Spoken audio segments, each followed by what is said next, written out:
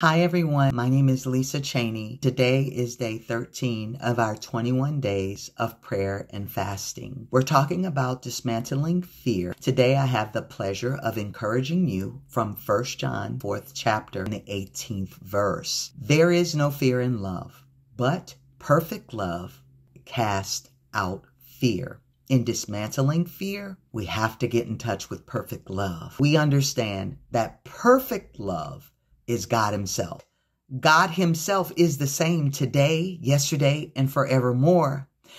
If we get in touch with Him and who He is, He will give us strategy with regards to overcoming the specific fears in each and every one of our lives. The more we get in touch with perfect love, who is Christ Himself, Jesus Christ Himself, the more we are able to overcome fear. We will not be able to dismantle fear without knowing Him. Sometimes the fear is only in our mind.